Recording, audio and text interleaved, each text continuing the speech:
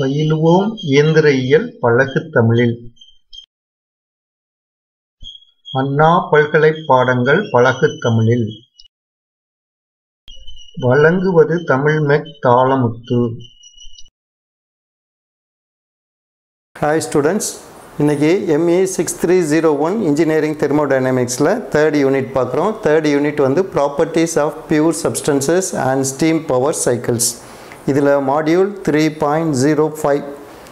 இந்த ஃபிஃப்த் மாடியூலில் வந்து explain the effect of pressure on boiling point of a pure substance. ஒரு pure சப்ஸ்டன்ஸில் boiling பாயிண்ட்டை எப்படி ஒரு ப்ரெஷர் அஃபெக்ட் பண்ணுது அப்படின்னு இது ஒரு ஷார்ட் நோட்ஸ் கொஷினாக கேட்கலாம். அதை விட முக்கியமானது நீ நல்லாவே தெரிஞ்சு வச்சுருக்கணும். இது தெரிஞ்சு வச்சிங்கன்னாது நிறைய ப்ராப்ளம்ஸ் இதெல்லாம் பேசிக். இது அப்போ தான் நீ எல்லா இதையும் அண்டர்ஸ்டாண்ட் பண்ண முடியும். தெர்மோடைனமிக்ஸை அண்டர்ஸ்டாண்ட் பண்ண முடியும், நிறைய கான்செப்டை அண்டர்ஸ்டாண்ட் பண்ண முடியும். இதை பார்ப்போம். இப்போ இங்கே வந்து சேச்சுரேஷன் ப்ரெஷர் இருக்குது, இது சேச்சுரேஷன் டெம்பரேச்சர் இருக்குது. இதை சொல்கிறதுக்கு முன்னால் இதை பார்ப்போம். இதுன்னா ஓரளவுக்கு இப்போ நம்ம 2-3 மாடியூலாக இதை திருப்பி பார்த்ததுனால உனக்கு ஓரளவுக்கு இதில் இருந்து அண்டர்ஸ்டாண்ட் பண்ணுறது ஈஸியாக இருக்கும். இப்போ பாரு, இது டெம்பரேச்சர், இது வந்து என்தால்பி. இதுதான் நம்ம ஸ்டீம் ஃபார்மேஷன் இதுகளுக்கெலாம் போட்டோம். இப்போ நம்ம ஒரு 20 டிகிரியில் ஒரு வாட்டர் எடுக்கிறோம், அதை ஹீட் பண்ணுறோம். எந்த டிகிரியில் இது வந்து சேச்சுரேஷன் கண்டிஷனுக்கு வரும்னு சொன்னோம்? 100 டிகிரியில் வரும்னோம். அப்போ வந்து ப்ரெஷரையும் நான் சேர்த்து சொல்லணும்னு சொன்னேன். ப்ரெஷர் என்னவாக இருக்கும்? அப்போ வந்து 1 அட்மாஸ்பியராக இருக்கும். 1 அட்மாஸ்பியராக இருக்கும்போது அதனுடைய பாய்லிங் பாயிண்ட் வந்து 100 டிகிரி செல்சியஸ், அதாவது சேச்சுரேட்டிங் டெம்பரேச்சர் வந்து 100 டிகிரி செல்சியஸ். இப்போ நம்ம மேலே ஒரு வெயிட்டை தூக்கி வச்சு ப்ரெஷர் பண்ணுறோம். அப்போ ப்ரெஷர் பண்ணும்போது அது 2 அட்மாஸ்பியராக இருக்குதுன்னு வை. அப்போ அது கரெக்டாக இதே 100 டிகிரியில் கொதிக்கும்னு பார்க்குறியா? இல்லை, கூட இது 100 டிகிரிக்கு மேலே தான் கொதிக்கும். அப்போ பாய்லிங் பாயிண்ட் வந்து அதுக்கு கூடிடுச்சு, அப்போ டெம்பரேச்சர் கூடிடுச்சு. இது வந்து சேச்சுரேட்டிங் டெம்பரேச்சராக இருக்குது. TS1 இங்கே இருக்குது. சேச்சுரேட்டிங் டெம்பரேச்சராக 2 அட்மாஸ்பியர் இருந்தால் அது கூடுது. இப்படியே அதனுடைய இது ப்ரெஷரை நம்ம கூட்டிக்கிட்டே போனோம்னா இப்போ 220.9 பார் அவ்வளவு ப்ரெஷர் நம்ம பண்ணும்போது அது கிரிட்டிக்கல் பாயிண்ட் ஆயிடுது. கிரிட்டிக்கல் பாயிண்ட்னால் இந்த ஏரியாவை என்ன சொன்னோம்? லேட்டன் ஹீட் ஏரியான்னு சொன்னோம், அல்ல வெட் ஸ்டீம் ஏரியான்னு சொன்னோம். இந்த வெட் ஸ்டீமாக கொஞ்சம் கொஞ்சமாக மாறி தான் அது வந்து சூப்பர் ஹீட்டடாக மாறுது. ஆனால் இந்த ப்ரெஷரில், இந்த டெம்பரேச்சரில் 374.15 டிகிரி செல்சியஸ் இருக்கும்போது அதனுடைய கிரிட்டிக்கல் ப்ரெஷர் 220.9 ப்ரெஷர் பார் ப்ரெஷர் அமைக்கிக்கிட்டு இருக்கும்போது அதனுடைய பாய்லிங் பாயிண்ட் வந்து 374.15. இந்த டெம்பரேச்சரும் இந்த ப்ரெஷரும் இருக்கும்போது அது வந்து இங்கே வந்து வெட் ஸ்டீம்லாம் க்ரியேட் பண்ணாது. இப்படியே போகும், ஹீட்டு இன்க்ரீஸ் ஆகிக்கிட்டே போகும். இங்கே வந்தது டக்குன்னு அது வந்து ஸ்டீமாக மாறிடும். லிக்விடாகவே இருக்கும், நேரத்தில் ஸ்டீமாக மாறிடும். இதுதான், இதுக்கு பேர் தான் கிரிட்டிக்கல் பாயிண்ட். இப்போ இதையும் ஒரு 2 மார்க் கொஸ்டினாக ஃப்ரீக்வெண்ட்டாக கேட்குறாங்க. அதனுடைய வேல்யூஸ் நீ ஒன்று தெரிஞ்சிருக்கணும், அதாவது வாட்டருக்கு நீ தெரிஞ்சு வச்சுருக்கணும். இப்போ இதை பார்ப்போம். இப்போ இங்கே சேச்சுரேஷன் டெம்பரேச்சர் இங்கே இருக்குது. சேச்சுரேஷன் டெம்பரேச்சர் இப்படி கூடிக்கிட்டே போகும்போது என்ன ஆகுது? அதனுடைய ப்ரெஷர் கூடிக்கிட்டே இருக்குது. அல்ல, ப்ரெஷர் கூடிக்கிட்டே இருந்துச்சுன்னா சேச்சுரேஷன் டெம்பரேச்சர் இங்கே கூடுது. இது வந்து 1 அட்மாஸ்பியர்னு வச்சுக்கிடுவோம், இதை 100 டிகிரின்னு வச்சுக்கிடுவோம். இது 1 அட்மாஸ்பியர். அப்போ 1 அட்மாஸ்பியருக்கு 100 டிகிரியாக இருக்குது. அப்போ 2 அட்மாஸ்பியருக்கு அது என்ன ஆகும்? கூடும். இப்படியே கூடிக்கிட்டே போகும். இந்த இது வரும்போது எவ்வளவு டெம்பரேச்சர் இருக்குது? ப்ரெஷர் இருக்குது 220.9 பார். இந்த இடத்துல நம்ம கொண்டு வரும்போது அதனுடைய டெம்பரேச்சர் என்னவாக இருக்குதுன்னு சொல்கிறாங்க?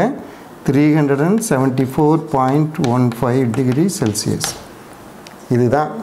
அப்போ ப்ரெஷர் இன்க்ரீஸ் ஆச்சுன்னா அதனுடைய corresponding saturation temperature, that is boiling point வந்து கூடிடும்.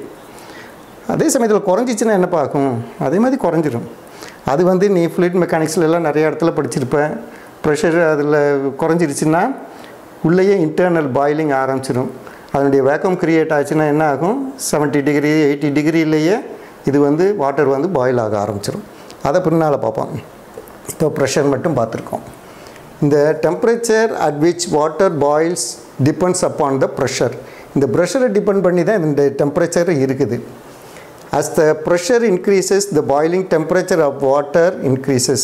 நம்ம இங்கே வாட்டர்னு பியூர் சப்ஸ்டன்ஸு கொடுத்துருக்குறோம், வாட்டர்னே எடுத்துக்கிடுவோம். இப்போ இங்கே இந்த ப்ரெஷர் கூடிக்கிட்டே போச்சுன்னா அதனுடைய boiling point, that is saturation டெம்பரேச்சரும் கூடிக்கிட்டே போகும். For every pressure there is definite temperature. ஒவ்வொரு ப்ரெஷருக்கும் இப்போ 2 atmosphereன்னு எடுத்தோம்னா கரெக்டாக ஒரே டெம்பரேச்சர் தான் இருக்கும், அது மாறிக்கிட்டே இருக்காது. எங்கே போய் மெஷர் பண்ணாலும் அதே தான் இருக்கும். அதை இந்த ஸ்டீம் டேபிளில் நம்ம பார்க்கலாம். இந்த ஸ்டீம் டேபிளில் 2 atmospheric ப்ரெஷருக்கு என்ன கொடுத்துருக்குறாங்கன்னா, இப்போ 1 atmospheric ப்ரெஷருக்கு 100 டிகிரி கொடுத்துட்டாங்க. 2 atmospheric ப்ரெஷருக்கு இங்கே இருக்குது, இது வந்து 120. இது 2 atmosphere இருந்துச்சுன்னா இங்கே வந்து 120.2 டிகிரி செல்சியஸ், 0.2 டிகிரி செல்சியஸ். அதை தாண்டி அது வேறு இதாக 130ஆவோ 140ஆவோ ஒரு தடவை மெஷர் பண்ணும்போது 130, இன்னொரு தடவை மெஷர் பண்ணும்போது 100 அப்படிலாம் வராது. டெஃபினட்டாக ஒரே டெஃபினட்னு என்னது, பர்டிகுலராக அந்த ஒரே ஒரு டெம்பரேச்சரில் தான் அது நிற்கும். ஃபார் எவ்ரி ப்ரெஷர், எந்த ஒரு ப்ரெஷர் நம்ம மென்ஷன் பண்ணாலும் there is definite temperature at which the water begins to boil. இந்த பாயில் பண்ணுற டெம்பரேச்சரை தான் நம்ம என்ன சொல்கிறோம், the boiling temperature of water at a particular pressure is known as saturation temperature. இந்த டெம்பரேச்சருக்கு பேர் என்னது, இப்போ 100 டிகிரின்னு இருக்கிறதுக்கு பேர் என்னது, சேச்சுரேஷன் டெம்பரேச்சர். அந்த கரஸ்பாண்டிங் ப்ரெஷர், இந்த ப்ரெஷருக்கு என்ன பேர், 1 atmosphereன்னு சொல்கிற ப்ரெஷருக்கு என்ன பேர், சேச்சுரேஷன் ப்ரெஷர்னு பேர். இது ரெண்டையும் எப்பயும் நம்ம சேர்த்தே சொல்கிறது வழக்கம்.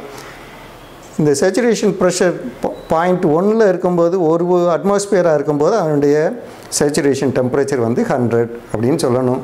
அப்படி இல்லை ஏதாவது ஒன்று தான் சொன்னோம்னா இன்னொன்று இந்த ஸ்டீம் டேபிள்லேருந்து நம்ம எடுத்துக்கிடணும். காரணமாக வீட்டில் யூஸ் பண்ணுற குக்கரை நீ யோசித்து பார்க்கலாம்.